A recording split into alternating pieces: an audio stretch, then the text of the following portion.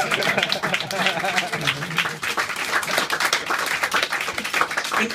what I'd like for you to do is just pick the guitar up and play whatever you want behind what I do, if you would.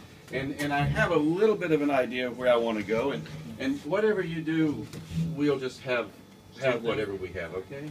So, thank you. The U.S. right now has a current poet laureate named Charles Wright.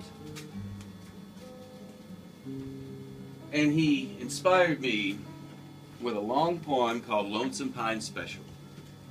And it's all about landscapes and how we travel from one place to the next. In this room tonight, everybody's traveled somewhere. This is a land of travelers here in Paris, and this is a room of travelers and a room of musicians.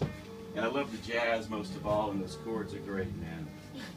So Charles Wright, in this poem called Lonesome Pine Special, takes you from one landscape to another, internally and externally. And he does it around America.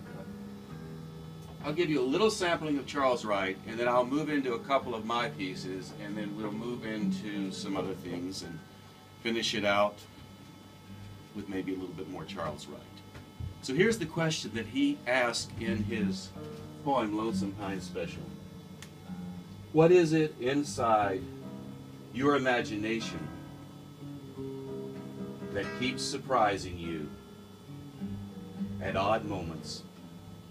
When something is given back that you didn't know you had had, in solitude, spontaneously, and with great joy. What is it inside your imagination, Jason, that keeps surprising you at odd moments? And you too, and you, and you, and all of you, at odd moments when something is given back. Give us a few chords.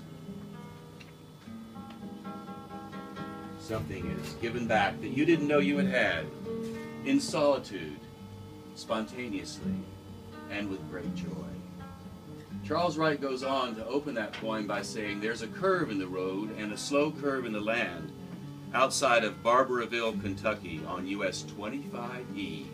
I've always liked each time I've passed it. It's bottomland, it's a river against a ridge to the west, few farmhouses on each side of the road, some mailboxes next to a dirt lane that leads off through the fields.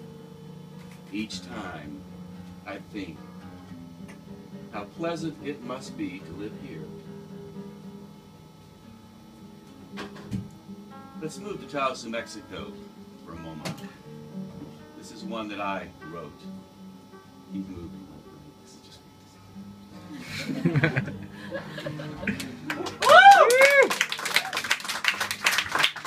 You always dream of this, you know, some guy walks along, picks up the guitar, and you're like, my God.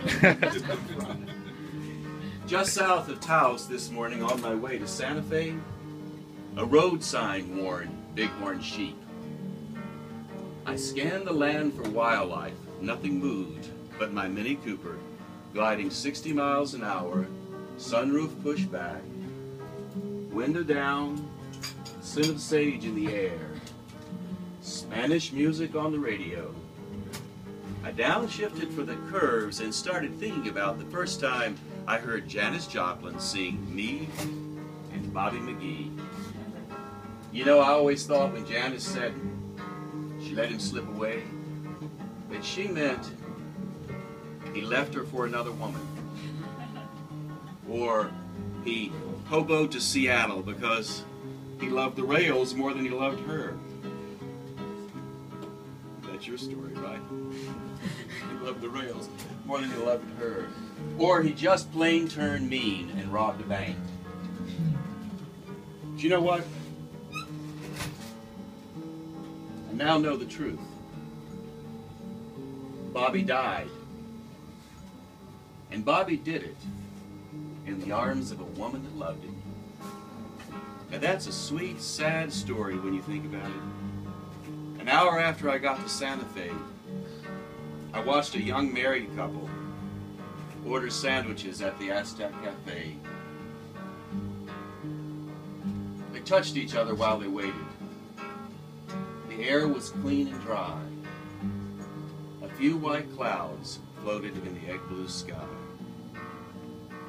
Continuing on now, traveling in America, moving toward where we are tonight. I'll do one more of mine. This is a road piece, on the road a little bit. June 1970, while draft boards were shipping young men like me to Vietnam, I hitchhiked west on I-40. 18-wheelers downshifted for the grade, giving me hope I'd catch a ride all the way to Colorado, far past a few exits down where I could have been working the graveyard shift at Champion Paper. Even to this day, folks who pull time down there at that paper company claim the smoke that rises out of the stacks late at night and settles on the meadow in the morning smells like money. I had 100 in my jeans and a thumb pointed west, hungry for strangers. The thumb, like Route 66 and old T-Birds, is a powerful symbol in the American psyche. But it's the eye that catches the ride. Wayne, a military intelligence officer who drove a Pontiac Le Mans with a loaded .38 pistol in the glove box. I didn't bring the gun, but he had one, Jason. Loaded .38 pistol in the glove box. Gave me a ride all the way to East St. Louis. Across the Mississippi, muddy with barges. Missouri hardwoods surrendered to Kansas wheat on the gradual incline to the Rockies. The next morning in Denver, after bacon and eggs in the Waffle House, I walked into an Army-Navy store. I kicked open a footlocker full of bayonets. I reached in, stacked like ribs, those bayonets, reached in, pulled one out, held it in my hand.